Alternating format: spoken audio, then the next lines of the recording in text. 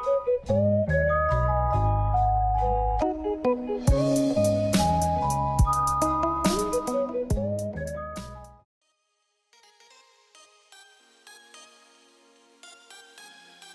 guys, TechJames here. In this video I'll be showing you guys how to install Paper Mario 3D Land onto your Windows 7, 8 or 10 PC. So if you guys don't know what this is, it's basically a ROM hack that combines Paper Mario and Mario 3D Land into one game. So you want to head over to the link in the description.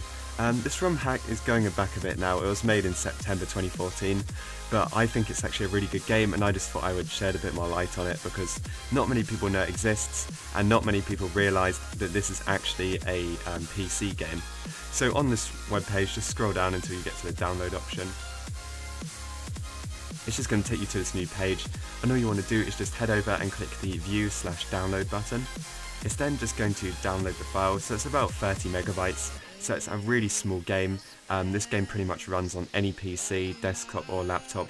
You really don't need high specs, and it's actually a really good quality game. So once you've got the game downloaded, just head over to your downloads folder. From there, what you want to do right click and then extract here. It's then just going to extract all the files into a folder. You can then open it. So in this folder it has all of the necessary files and stuff like that, and then it has the program itself. So let's say you want to add this to your desktop. All you want to do right click and then do send to desktop, create shortcut. Now you can just back up to your desktop and you will find it here, Super Mario 3D Land. So you can go ahead and just run the program right now. But before you do that, there is actually a readme file inside of the folder. It's got controls like enter, A for running, S. You can just read all the controls here. You can also use an Xbox 360 controller if you want to, and keep in mind that you have to press F4 to go into full screen mode.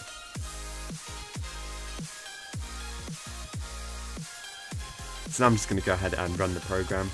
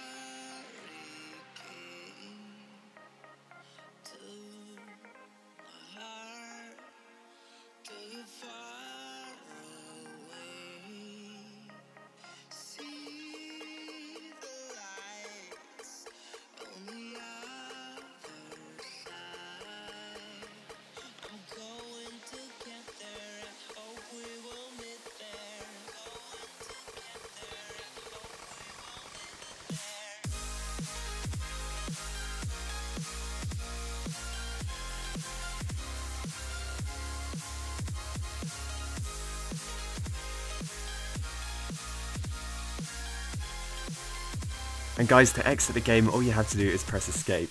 So the game is actually quite loud, and I couldn't actually find a way to mute it so I could hear the sound and talk over it, so it was just kind of impossible.